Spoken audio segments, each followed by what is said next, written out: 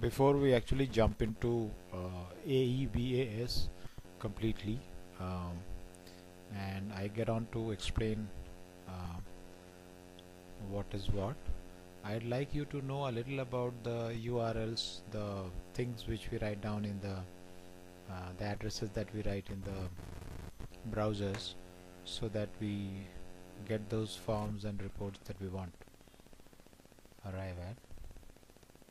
So what I'll do is I'll begin with the first thing that I did upon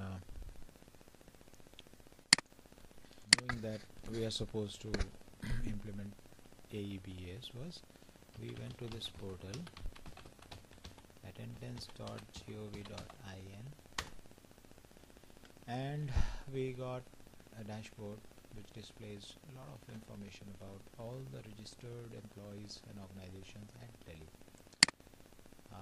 I tried to locate East Coast Railway, but it was nowhere to be found. Of course, Railways was there, the ministry was there. You can see the ministry was there, and they had a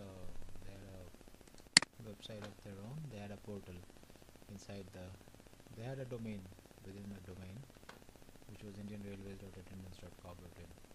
Now obviously we as East Coast Railway hadn't approached them so far, so there was nothing called East Coast Railway. So the first thing was to read the instructions and try to fill up these details. So let me get back to attendance.gov.in. Yeah, there is a button called organization registration. NIC told us to get in touch with this particular email ID, which is helpdesk-attendance@gov.in. So based upon those instructions, we got all these details. We download the form, which is something like these 2 pages of PDF. We downloaded this form with this blue button, filled up the details, got it signed by our HOD, which for our case was FNCOG, because we created an organization called East Coast Railway Headquarters Finance, and you all are going to create organizations like East Coast Railway Headquarters Personnel, East Coast Railway Headquarters GM Secretariat, East Coast Railway Headquarters Electrical, East Coast Railway Headquarters SNT, and on and on. So we got it filled up by our HOD, and we sent it to this particular email ID. We waited because because when you send an email, you don't get any confirmation. You just get something like the email has been sent. So we waited for a reply, and they reverted back with this kind of message. It said that, "Dear sir, East Coast Railway Headquarters Finance has been added in our portal. Kindly onboard the nodal officer form at the following link." So what they've done is they have actually added our organization, and it will feature on this particular URL, which is http://centralattendance.gov.in. These two are not very important, you can forget them. So they have onboarded railways onto this portal, East Coast Railways onto this portal, and they want us to now onboard the nodal officer. So then we went back to the same portal. We went back to central.attendance.gov.in. We again clicked upon organization registration. This is what we got, and fortunately we felt very happy when we saw our organization listed somewhere over here. Now it doesn't feature because we completed that process, but it does appear over here. So this is what you've got to look out for, and it happened after 5 days. 15th January we sent the email request, and 20th of January they gave back this reply that you've got to go to this URL and you've got to find your organization, and then you've got to fill up these details. These details are nothing but the same details that we had sent to this email ID as an attachment. Now we need to fill them up on the online form. form, and we also need to reattach whatever we had sent earlier, and with the confirmation code submit.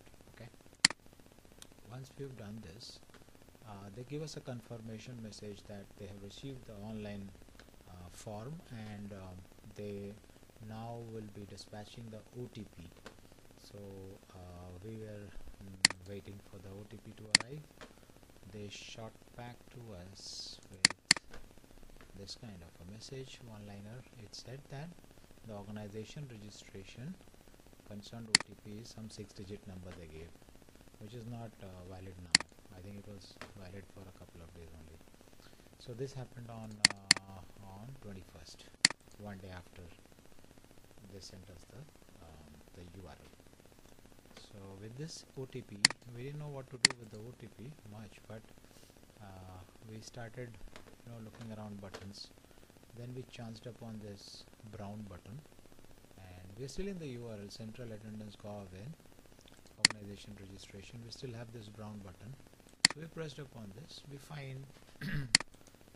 again found that our East Coast Railway was listed somewhere over here.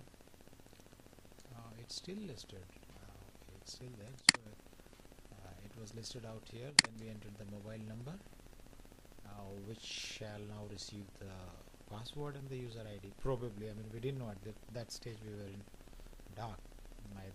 NIC was not able to tell us much about it. And we entered the OTP that we had received, the 6-digit OTP. The confirmation code submitted, and we got a message that we should be now getting our user ID password very soon. Next was the email that contained our user ID and password. This is what they said one day after. 22nd of January, they passed us the user ID, which is ECRH, and the password, some combination of alpha bits and numbers, and we now went back to the same portal, which is central.attendance.gov.in, and we now look forward to logging into the system. We were apprehensive that this URL might not be correct, but once we logged in, we found that it's working. I'll show it to you. So it worked. So the next thing we did was we downloaded the client software for the desktop, which is for recognizing the device, etc. I will come to that in a video later. So this is what we got, but we are still not happy about this central, because we thought it's not specific to East Coast Railway, but somewhere it said hi ECRH, so we were happy that at least it recognizes that it's East Coast Railway that's trying to do something on the console. So what we did was we just clicked this button, dashboard, then went to organizations, more info, and we typed in East Coast, and we found East Coast, and we found that it's listed and it's got a URL of its own. So this is actually the subdomain that is relevant to my organization, which is East Coast Railway Headquarters Finance. For you go to first create your organization by sending them the details of the organization, then the details of the nodal officer. That will be followed by a OTP, that will be followed by a user ID and a password, and only then you will be able to find yourself with a subdomain, something like this. It might be ECRH SNT for Signal and Telecom, it might be ECRH P for personal, it might be ECRH GM for GM Secretariat. I mean, it can be anything. It totally depends upon the nerds sitting out there in NIC who are handling the whole thing through our emails. So I have given you a complete overview of the exchange of emails and the kind of things that have happened in the first few days, or I would say the first week after we sent our request. which is very important, because then you actually get into more specific jobs, which is of logging into as the nodal officer and then registering your employees and verifying them. Thank you.